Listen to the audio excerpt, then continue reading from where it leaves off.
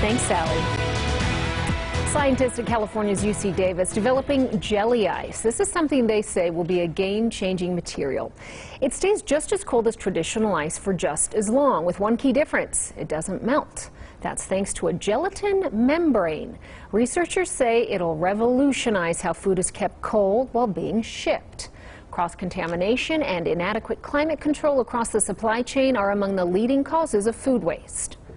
The whole development of jelly ice cube started with our concerns over the compromised food safety and food quality loss caused by temperature abuses in the food cold chain. Well, jelly ice is also biodegradable. It could serve as a more sustainable alternative to your traditional ice pack as well. But for now, again, it's just a prototype. But down the line, Christian. Good to know.